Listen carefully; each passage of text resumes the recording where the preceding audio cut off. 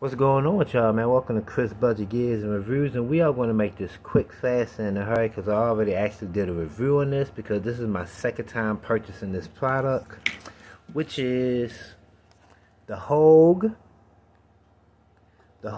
Beaver Tail Grip Sleeve.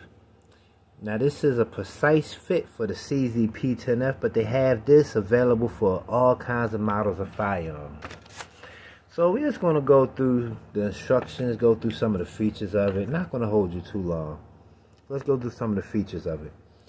Proportion finger grooves and palm swells naturally position fingers for optimal grip.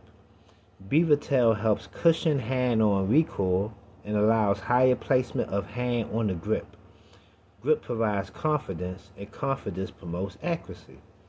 Cobblestone texture provides an efficient, non-slip, non-irritating stippling pattern. Molded for modern, durable rubber, which is virtually impervious to all oils and solvents found around firearms.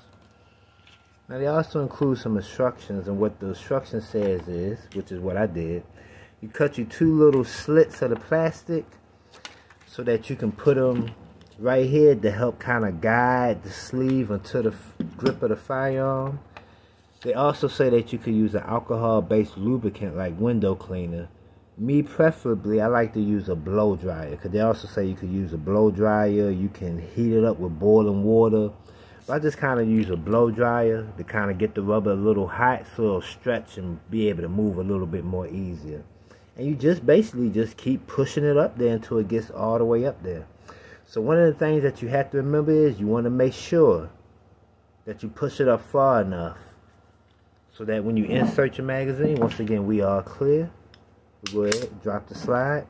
When you insert your magazine, that it won't interfere with you inserting your magazine. So you want to make sure that you got to push it all the way up. But taking a look at it, I like it. I actually had it on this same firearm in the past. Then I moved over to the Talon grips.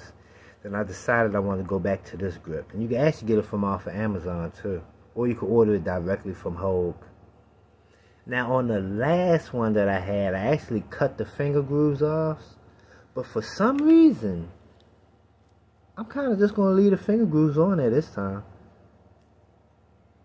I don't know why I cut them off before, but this time my hand just kind of falls perfectly. I think maybe last time I had that small grip on there, or I had the large grip on there. I got the medium backstrap, should I say. I had either the small backstrap or large backstrap. This time I got the medium backstrap.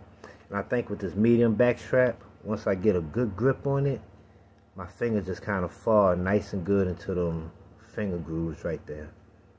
So I think I'm going to leave the finger grooves on there this time. Another thing I noticed about this too, even when I had my dovetail mount, is that by having this grip on here, it just makes it a lot more easier to find that dot. I don't know if it allows me to hold the gun more parallel to the ground, so it's more easier to find a dot, but I just noticed that with this grip sleeve on here, it makes it more easier for me to find a dot. But I just kind of wanted to show it to y'all. Put it back on the CZP-10F. This is what we're running for EDC right now. But that's it though, man. That might be something y'all want to take interest in, man. If you're an older shooter and your grip ain't what it used to be, if you had an injury to your hand like myself and your grip ain't what it used to be, or if you just have weak grip, you might want to check this out right here. The Hogue HandAll Beaver Tail Grip Sleeve. Good product. I like it. That's why I went back to it. Nothing against the Talon grips, but just something about this right here. I just like this. It just really allowed me to get a real good purchase on it and a good grip. So that's it though, man. Y'all be blessed, be safe, and I'm out.